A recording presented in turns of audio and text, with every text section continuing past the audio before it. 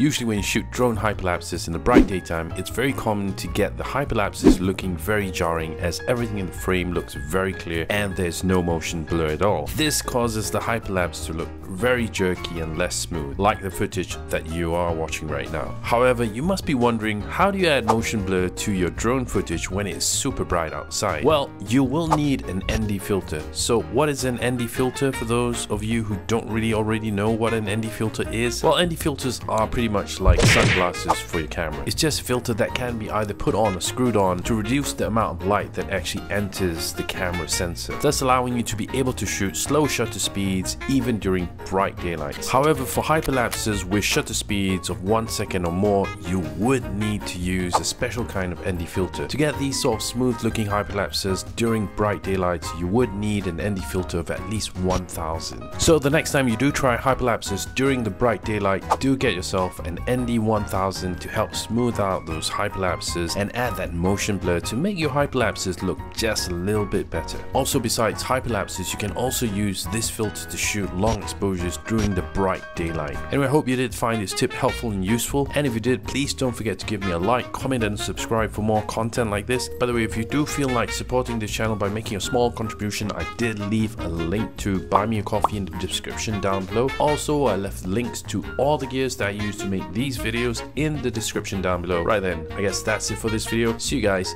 in the next video. Peace.